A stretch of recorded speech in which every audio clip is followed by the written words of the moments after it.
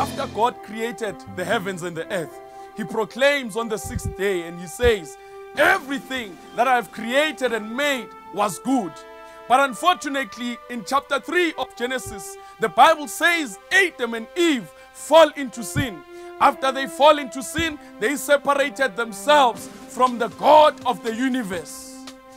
Unfortunately, Isaiah proclaims and says in Isaiah chapter 59 verse 2 that our iniquities and our sins have separated us from God. Indeed, when we look at this world, my friends, the world has deviated from God.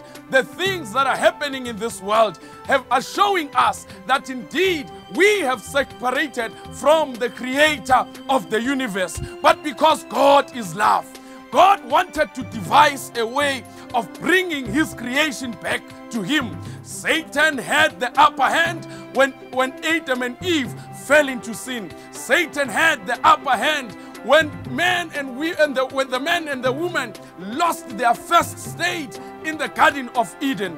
But because God is love, God wanted to devise a way of bringing humanity to himself.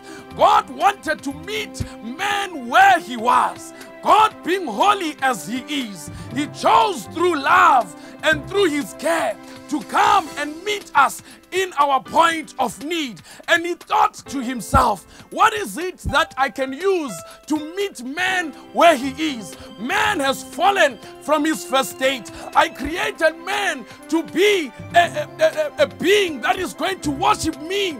Not only worship me, that I'm going to have a relationship with him. But unfortunately, man had fallen from his first state, and God devised a way. And this way is found in the book of Exodus chapter 25. God wanted to meet man from where he was, because man could not come to God because God is holy and man was unholy.